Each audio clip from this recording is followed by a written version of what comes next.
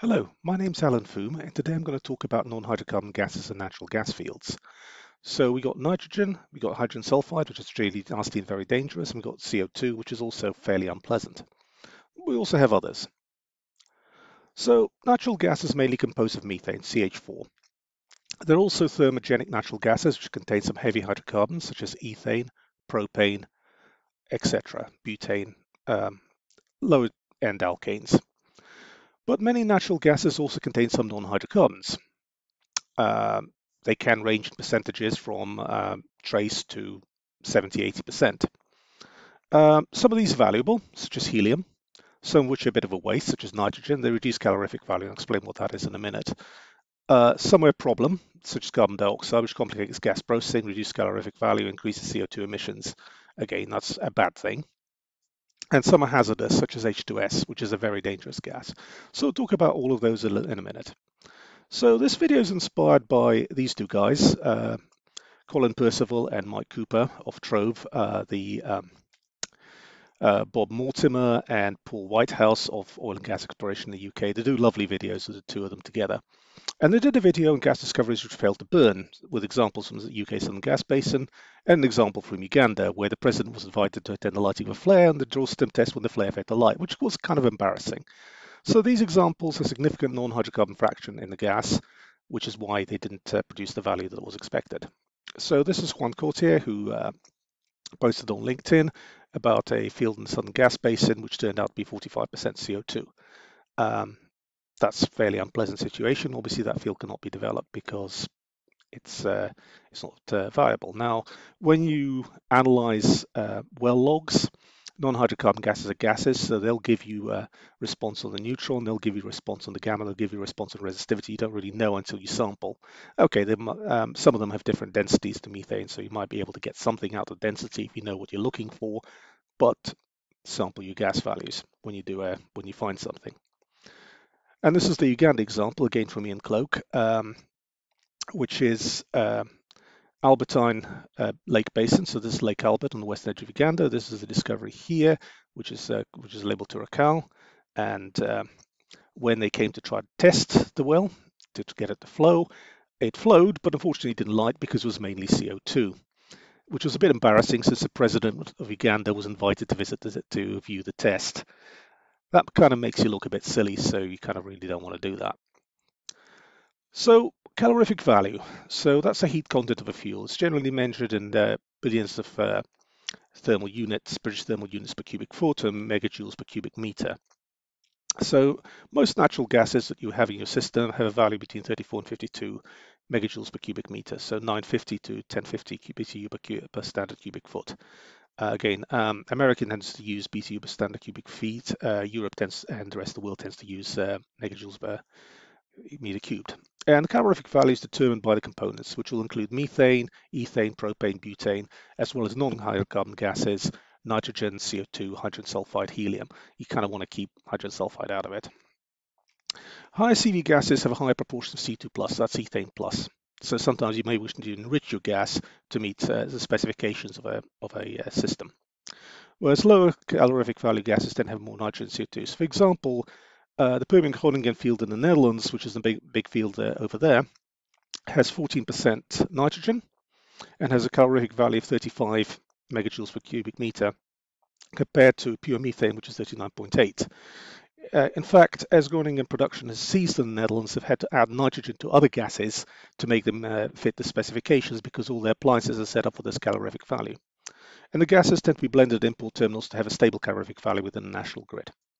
So as in this example here. And in America, you've got pure methane, that's the US average, whereas North Dakota and West Virginia tend to have higher, richer gases. Again, depends what's going on there.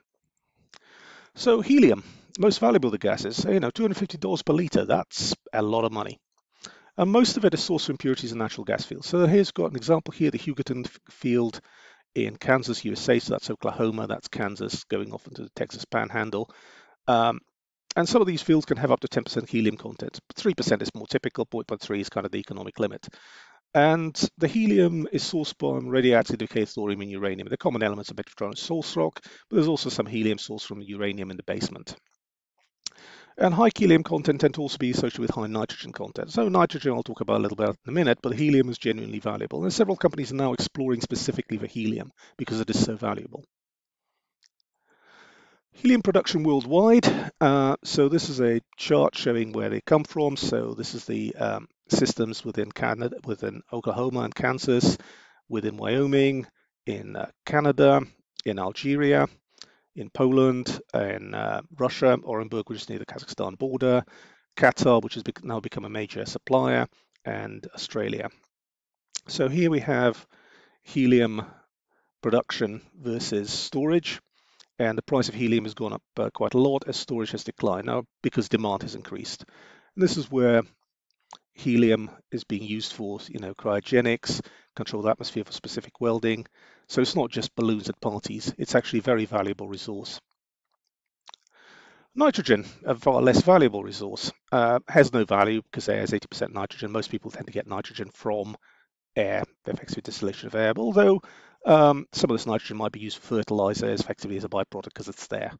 And the various sources for it: mantle degassing, atmospheric contamination, sulfate reduction, clay diagenesis, coal maturation, tends to be associated with coal source rocks. So for example, the Permian rock Ligan place, so this is an example of a combric from the Netherlands, from the western part of the Permian Basin, and this eastern part of the Permian Basin, Poland, where they have a significant problem with nitrogen as a contaminant. And this is how nitrogen is effectively done. So effectively you have hydrocarbon phase charge, and this is late phase charge of nitrogen. So you need to do quite detailed modeling to put it into perspective. And because it's sourced from carboniferous coals, has a high nitrogen, and we mentioned Groningen already, so that's in the Netherlands, that has a high nitrogen content. Again, this is a piece of mapping from Karnowski where he's mapped occurrences of nitrogen. Carbon dioxide. So significant portion of some natural gas fields, and here is a chart showing percentages, which can be quite high. In some cases, this is actually a log chart.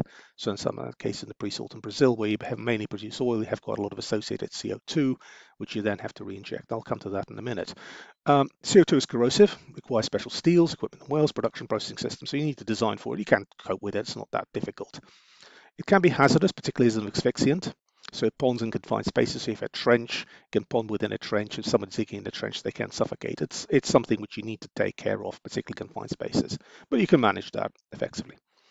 But it also reduces calorific value, have significant content, and CO2 emissions from produced natural gas is also a climate issue.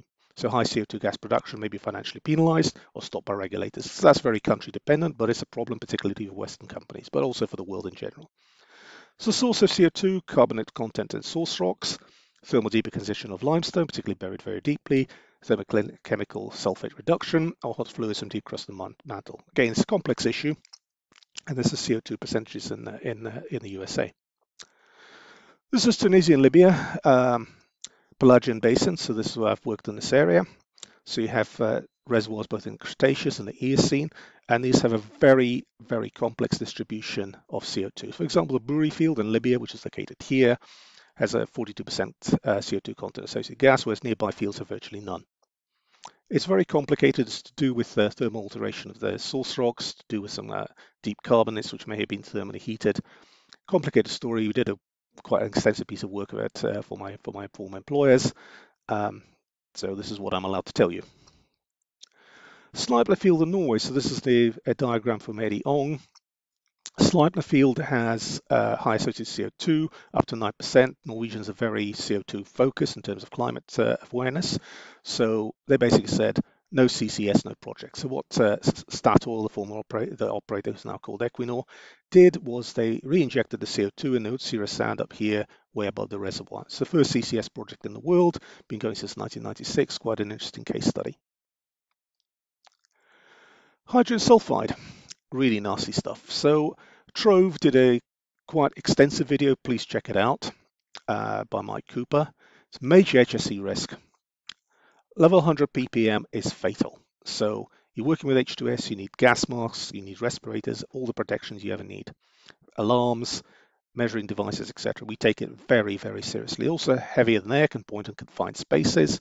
You can manage the risks, special procedures, special materials. You remove the gas during gas processing, but you really need to take care. About a third of the gas fields in the world will contain some H2S. And this is another area which I worked in, which is North Caspian. This is Kashagan. I was on the team that worked on that. This is Astrakhan, which is a major city in southern Russia. So this is Kazakhstan, this is Russia, this is the northern part of the Caspian Sea. This thing has over 20% H2S above a city of about 600,000 people, below the city of about 600,000 people. Very serious problem. The H2S is sourced from breakdown of sulfates in the source rocks, anhydrite, gypsum, etc. due to thermal heating.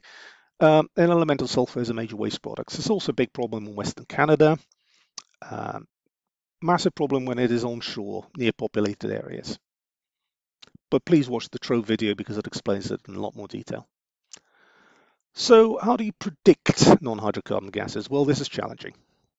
You can build advanced basin models like we did for Tunisia, Libya. You can map play fairway mapping like you did in Poland. You can analyze the source rocks if you have samples. You can map locations of volcanics or any thermal vents, etc. that may alter that. This only actually really works if you've got some data. If you're looking at frontier mature basins, it's extremely uncertain. You really don't know what you're going to get.